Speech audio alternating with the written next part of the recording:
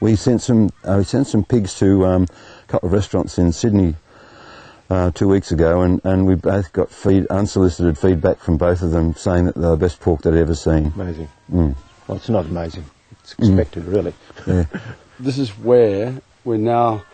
When I worked in the bakery in Sydney in the 70s and 80s, there was only small demand, and I maintain 90% of the people that became customers of the Demeter Bakery in Sydney did so out of necessity. They had health problems. Okay. Yeah, and that was the main driver. There was only 5 or 10% who came because of taste. Yeah, but those who came from health problems developed the taste.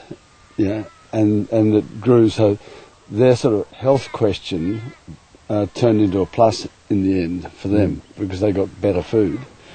And that activity couldn't really grow very much because there weren't the people growing the produce. So there's no point in going to the consumers and saying, hey guys, here's some great tucker, if there was no one growing it. And that's what's exciting now, because there's more and more produce being grown by people like Rod.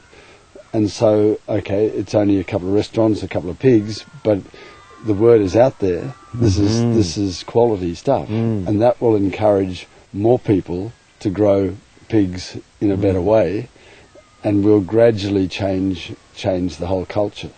And you know, I don't focus on being anti keeping chooks in cages or whatever. What we've got to do is get out there and make it possible for people to grow pigs or chooks or beef or wine in a sustainable and ecologically sound way. And the skills are there. It's just now a matter of growing the skills out, and the skills will always improve and be developed.